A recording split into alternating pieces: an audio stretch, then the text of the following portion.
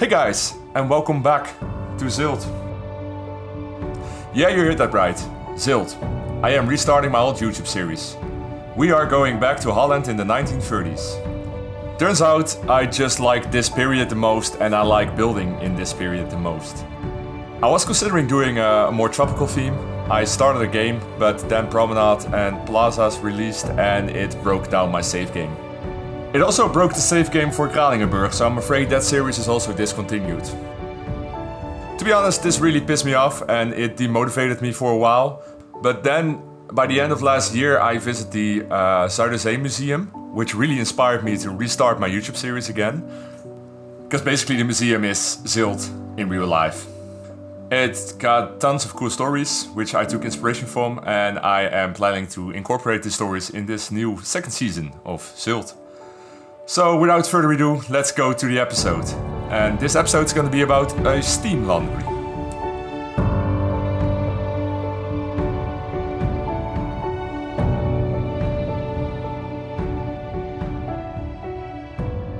The steam engine changed the world in the early 18th century. By the 19th century, everything seems to be powered by such machines. The 1900s were also a century where big steps in hygiene were made. And so the steam engine would revolutionize the world of laundry. See, in these days, people in cities would use the filthy canal water to hand wash their linen.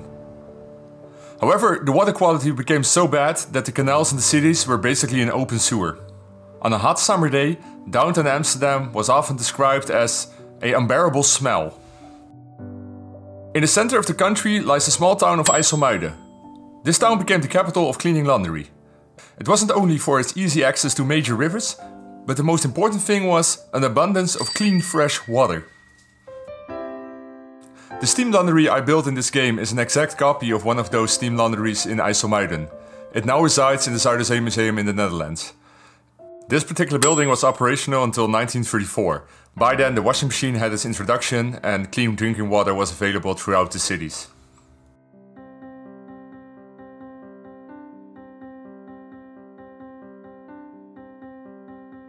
Let me try to explain how this thing operated.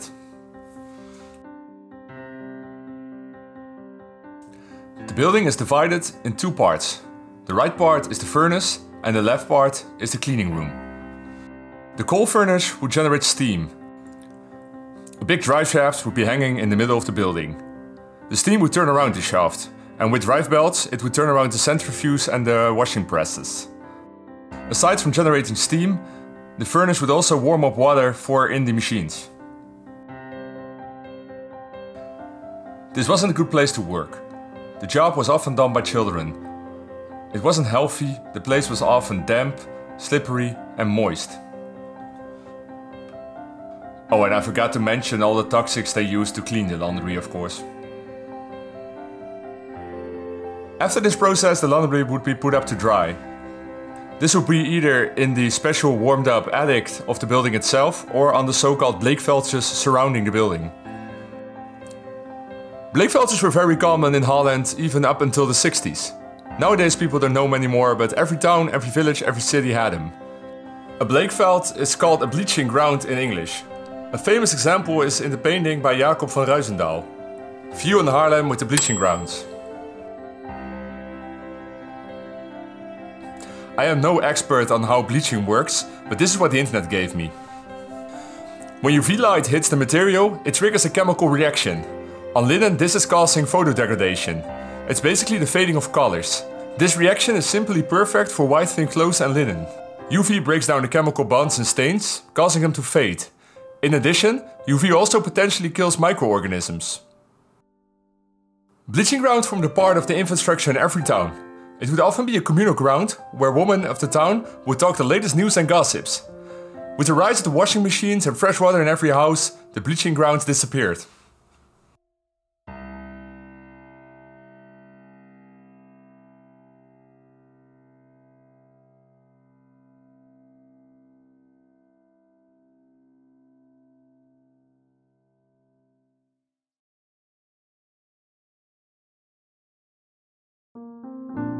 Okay guys, this is gonna be the part where I'll show you how I build everything.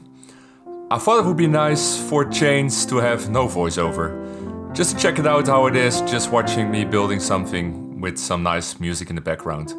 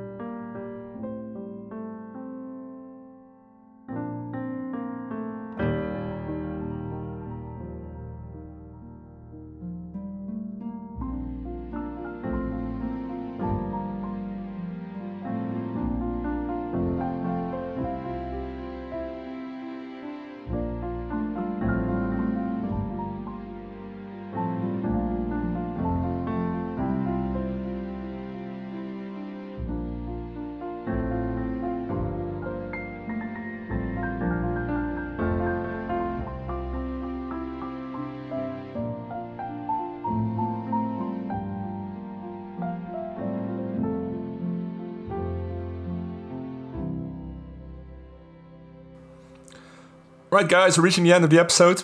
I hope you enjoyed this little documentary styled video. I know it might be a bit boring for some people. I just really enjoy making up, and so I hope if you find it really boring, go ahead, tell me in the comments, but I'll probably keep doing it because I really enjoyed making this.